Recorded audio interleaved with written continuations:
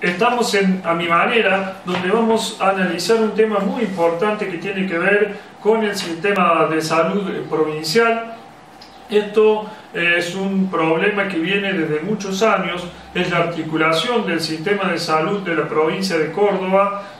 donde una gran parte de la demanda es cubierta por el sector público, pero otra gran parte de la demanda es cubierta por el sector privado. Y en estos dos últimos años, tal una noticia que está en La Voz del Interior en el día de hoy, han cerrado 25 nuevas clínicas en el interior provincial. Y esto hace a una parte económica y a una parte social. Desde el punto de vista económico, es el problema de cerrar la ecuación en el sistema de salud, tanto sea en la necesidad de financiamiento como en el gasto que éstas deben sostener para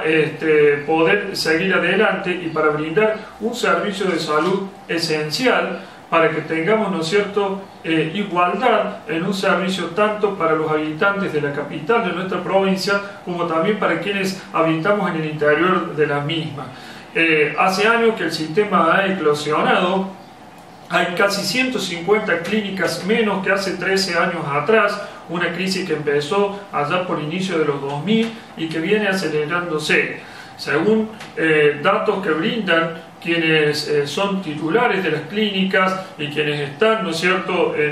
dentro de lo que es la prestación de estos servicios, si en los próximos 4 o 5 años no se logra una solución integral a este problema, es muy probable que incluso vayan quedando muchos menos agentes dentro de lo que es el sistema de prestación de servicios de salud del orden privado y que tengan que ser aún más los esfuerzos que deben hacer del sector público para poder cubrirlo. Es menester en este sentido que el sector público y en conjunto y articulando los esfuerzos con el sector privado se pueda ver la forma de ir aplicando los recursos, por ejemplo, del FOFINDE para que se llegue a una solución en este sentido. Si no, en muchas ciudades del interior de nuestra provincia nos vamos a ir quedando sin este servicio esencial que a la hora de las necesidades que pueden surgir por cualquier eventualidad es muy importante tener un servicio de salud, una clínica